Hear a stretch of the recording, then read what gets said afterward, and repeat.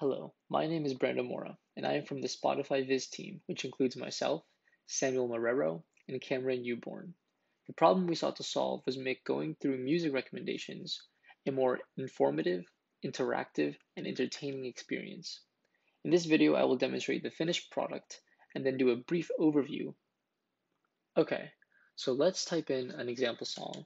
I will use American Idiot by Green Day.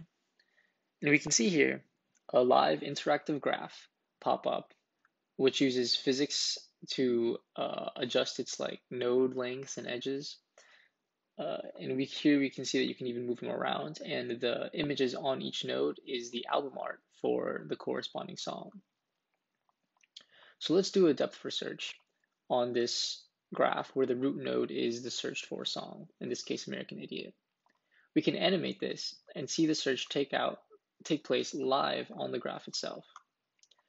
We can do a similar search for breadth first search. Both of these lists are ordered according to their respective searches. We also see that for each of these songs, we have access to the attribute information for each of them. Some of these attributes are the artist, the danceability, duration, energy, and so on.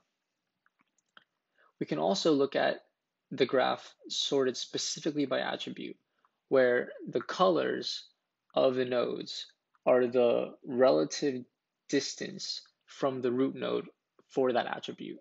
So in this case, the more blue the node, the closer they are in loudness to the original song, which is, in this case, American Idiot.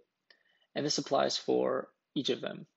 We see an interesting effect here where if we choose a binary option like explicit, nodes are either white or blue, as we should expect.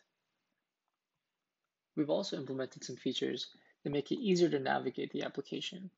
For example, you can check any of the recommended songs and then look it up within our application, and you see the corresponding graph is generated.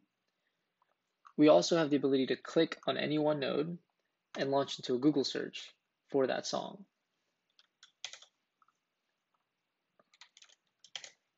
And finally, we have that you can click on any node, and then this application will open that song in Spotify.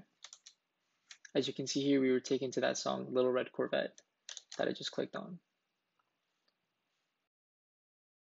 So this is the overall structure of our application.